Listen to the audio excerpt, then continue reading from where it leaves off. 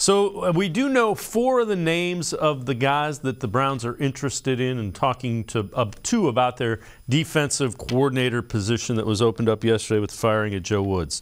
Jim Schwartz, Brian Flores, Jared Mayo, and Sean Desai are all names that have been linked to the Browns' defensive coordinator position. Kevin Stefanski was asked about the traits that he's looking for in his next defensive coordinator. I don't know that there's one specific set of criteria, Scott. I think we're excited about some of the people that we'll be able to talk to, and everybody's resume is going to be a little bit different, so I'm very open-minded in that regard.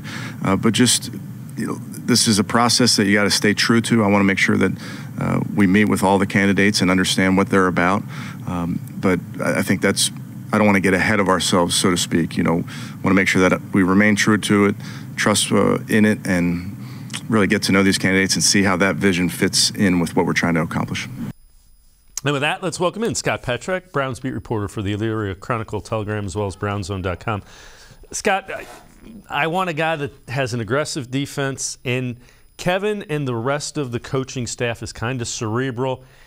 You almost need somebody that is a no-nonsense butt kicker, for lack of a better term. Yeah, I wouldn't necessarily argue with that. I do think, you talk about the lack of discipline on defense and maybe a leadership void. And would it be the worst thing in the world to have a defensive coordinator that has a different personality than Stefanski and even Andrew Berry? No.